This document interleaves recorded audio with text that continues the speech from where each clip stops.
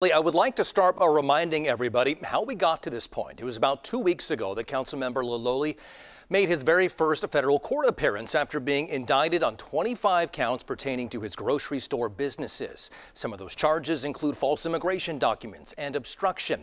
And tonight, that political expert that I spoke with says he does fully understand why each side is taking their respective stances.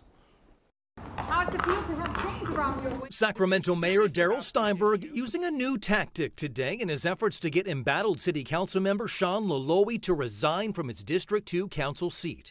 The wrinkle? Take it public. In a statement that reads in part, Steinberg saying this: while Councilmember Loloee has the right to due process in a court of law, the fraud and obstruction charges filed against him by the federal government are incompatible with his continued service in public office. Councilmember Loloee should put the city first. We have too much important work to do on behalf of the people of Sacramento for more distraction and controversy. Just minutes after that, Loloee, facing 25 counts on a federal indictment related to his grocery store business, fired back, saying that he will not be resigning, adding, in part, quote, "The recent challenges that have played out in the media are a misrepresentation of who I am and how I run my business, and I vehemently deny any charges.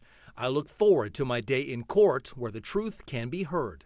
Democratic campaign consultant and Fox 40 political contributor Ed Emerson telling us tonight that he understands the stance each side is taking. First, Mayor Steinberg's stance. The mayor's right. I think the mayor is good to go in terms of getting out in front of this and respecting the rights of the city, taking care of the city's business first. And if you're under indictment, a federal indictment, your time is taken up for the next year, however long it takes for a jury to be selected, or if it's a judge trial, that sort of thing. As for the council member, Emerson also believes his strategy may be effective. You know, Loloee needs to fight. He's a fighter. He's been good on business. He's a businessman. But right now he's faced with the George Santos defense, of all things to have hung around your neck, which is he's indicted but not convicted of anything yet. So do we let the court system play out and then throw him out of office?